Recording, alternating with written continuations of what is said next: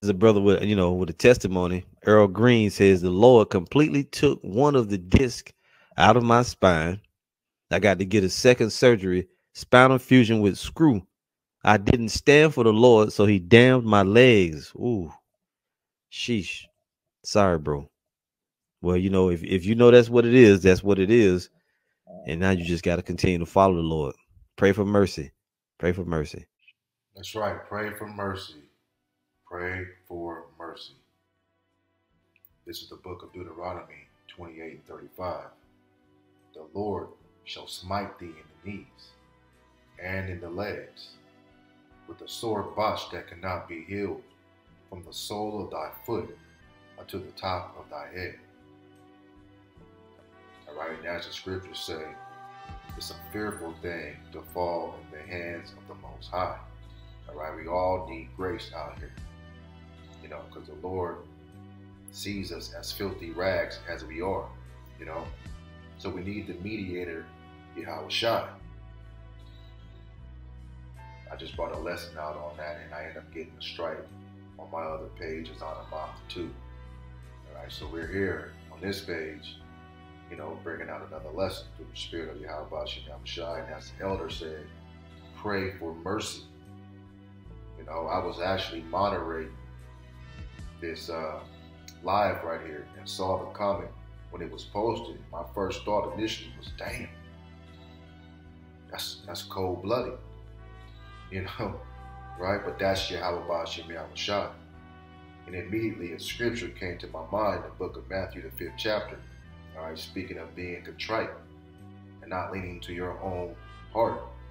All right, because leaning to your own heart and your own understanding can destroy yourself. The Lord says, lean not to your own understanding. Right? So let's get the book of Matthew 5 and 30. This is Matthew 5 and 30. If thy right hand offend thee, cut it off, and cast it from thee. For it is profitable for thee that one of thy members should perish, and not thy whole body should be cast into hell. Right? And that's a parable. But in this case, he said he lost a disc in his spine.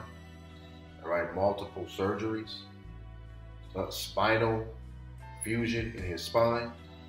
All right, that's a lot to deal with. These are daily complications that this man has to be reminded of daily of his past actions. We can all draw from this and learn from this experience. It sounded like he had an accident or an incident that was traumatic. Okay? Right? But the Lord didn't take his life. He didn't kill him. Right? He had mercy on him ultimately. Right? And through the scriptures, the Lord said he chastises those that he loves. All right? So he will judge you according to your works, according to what you put out. All right? Let's get a scripture in the book of Sirach 16. All right? It's the book of Sirach 16 and 12. It reads, as his mercy is great, so is his correction also. He judged a man according to his works. All right, so you get judged according to your works. You put out wickedness, all right, Lord's going to bring that back to you. You do good, you have brotherly love, because that's one of the ultimate commandments, having brotherly love. You follow the precepts and the law, statute, commandments the best of your will, and the Lord's going to give you and judge you according to your works. But if you're wicked, right, as it says in Sirach 16:14, all right, the Lord's mercy is great, but he will also punish you because of your works. All right, Sirach 16 and 14, make way for every work of mercy, for every man shall find according to his works. That's right. And that scripture is a definition of why we have to always look in the mirror and evaluate ourselves. Because the Lord Yahweh, Ba'ashem Yahweh Shai, is not mocked. He sees everything. All right, let's get that as well. The book of Galatians, the 6th chapter. This is the book of Galatians 6 and 7. It reads, be not deceived. Yahweh, Ba'ashem Yahweh Shai, is not mocked. For whatsoever a man soweth, that he shall also reap. Right? That's exactly what's going to happen to all of us. So we're trying to sow good seeds through the Spirit.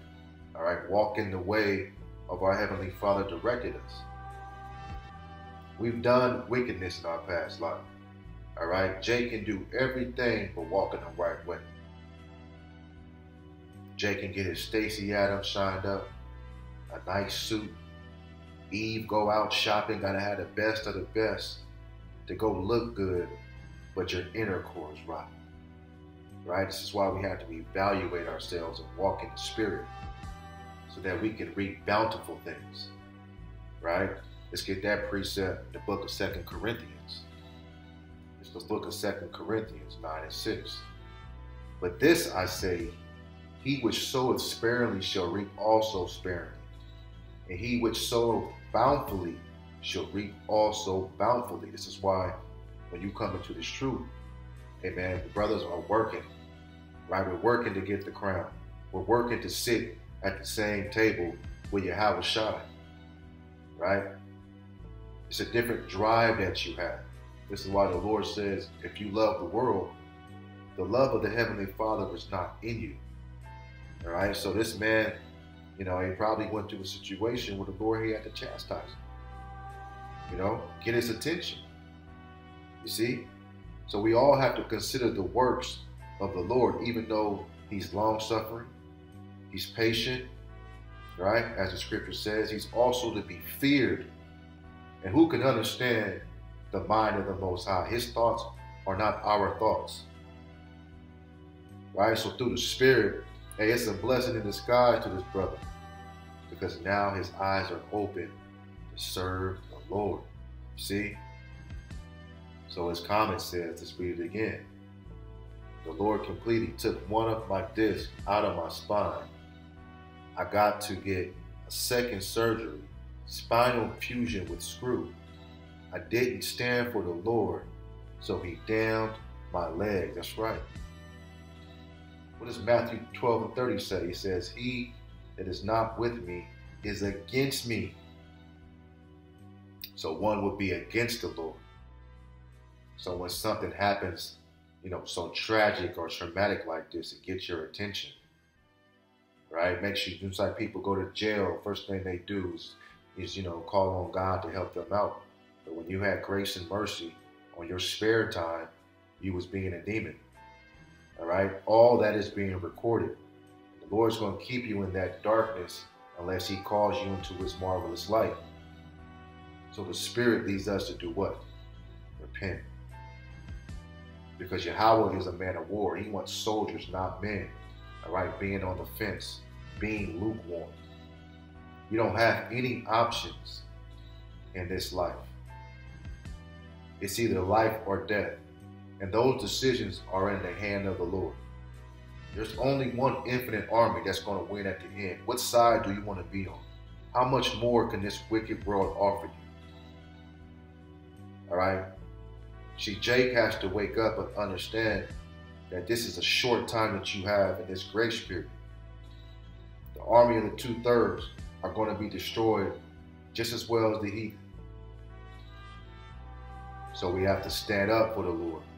As he said in the book of Psalms 94 and 16, who will stand up for me against the workers of iniquity? Right? And who's going to stand up against the workers of iniquity? So if you don't stand up and profess and confess the truth in the sight of men, all right, being scared to lose out on, particular things that might serve you well here in Babylon, then you're living a damn lie. All right? Because Yahweh Shai is the truth.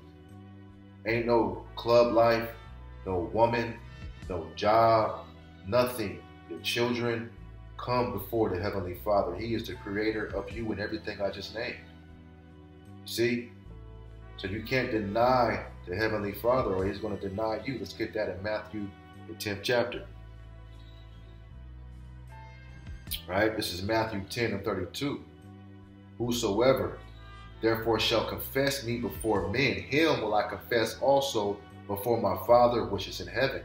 You got the Heavenly Father on your side, the man of all power. What comes before that? Matthew 10:33, next verse, but whosoever shall deny me before men, him will I also deny before the Father which is in heaven. And that is fearful right there, being denied. All right? The Lord telling you, depart from me. I never known you. You know, you sit back sometimes, even myself, I've meditated on how much wisdom I would have, you know, through the Spirit if I had found the Lord in my early 20s. You know, like some of these brothers that are coming in now, you know, or would I choose to be in the world not knowing the gospel? You know, if you had the option, which we don't, okay. Many of us have the mind to believe that the Lord don't see us because there's so many people on earth. I can do these sins that I want to do because the Lord don't see me. Well, that's untrue because the Lord sees everything. His eyes are 10,000 brighter than the sun. All right, which means his angels are everywhere. Right? No one hides from the King of terrors and his right hand, Yahushua. Nobody. It's the book of Sirach 16:17. Say not thou, I will hide myself from the Lord. Shall any remember me from above? I shall not be remembered among so many people. And that's a carnal thought that we used to have. I can get away with this because there's so many people in the world. How is Yahweh gonna see me? All right, well, that's all. Because it's finishing off, it says, for what is my soul among such an infinite number of creatures? And this is why the grace period is so important, not to loathe his law and to find him early. He said, seek him early. You see, right? So being in the spirit of mirth and all that, man, it's going to cause you to have an accident like Earl Green right here. You know, not to say that might happen to you, but it can happen to you. We know of a brother that's in Tampa that was scoffing, right? He was with a camp and then he was scoffing and the brother had a car accident and ran into a tree. And it's many other situations where brothers were in the truth, they came out of the truth, went back into the world, and they had some type of accident, died, some type of wickedness fell upon them. And that's called a pitiful case, when the Lord will put you in that situation. You see, right? He's going to test you. Let's get that in Sirach 9:9, and I'll close out. This is Sirach 9:9. It reads, then shall they be in a pitiful case, which now have abused my ways, and they that have cast them away despitefully shall dwell in torments.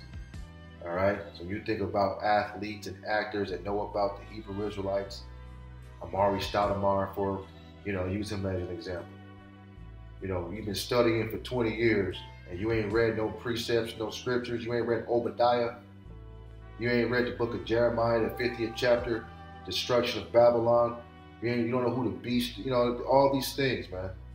Right? You abuse the Lord's ways, so you're going to dwell in torments, and that's that lake of fire. All right? 2nd Ezra 9:10, for such as their life have received benefits and have not known me. All right? So you receive benefits and you have not known the Heavenly Father, really. You don't know the things he likes. You don't know the things that he loves because you care not. Right? You're going to end up like the brother Earl Green right here. All these things can happen. Stop playing with our Lord before he do what? He said he damned my legs. 2nd Ezra 9:11, and they that have loathed my law, while they had yet liberty, when as yet the place of repentance was open to them, understood it not, but despised it. You despised the repentance that was open to you, right? And then things like this happen, like Earl Green. Like the same must know it after death by pain. Death by pain is coming to all 2/3 who do not want to repent. All right? All men of the Lord that come out of the truth and go into the world, the Lord is going to send you through what? Pearls and death and pain where you should dwell in torments. All right? And that's not hell. That's that lake of fire caused by the missiles and destruction for the chariots. You see? Brothers ain't scared of these chariots, man, because you really don't believe. So in result with this situation, the Lord took this man's leg, right? And it humbled him to the point where he had to realize that Yahweh Ba'ashem Yahushai is the only way. He's the only way. Matter of fact, let's get that before I close. It's the book of John 14:6. It says, Yahushai saith unto him, I am the way, the truth, and the life. No man cometh unto the Father but by me. This is why you can't deny Yahushai, as we read in the book of Matthew 10:32. But we confess our Heavenly Father so he can confess us, all right, in front of his Father, Yahweh, man. So I hope this lesson has been edifying to the body and elect of my Heavenly Father, Yahweh, Ba'ashem Yahushai, Ba'ashem Rahakwadash, double honors to the elders and apostles of Great Millstone, and do well, and peace and salutations to all the elect. Mr. Brother Zanamah, on to the next show.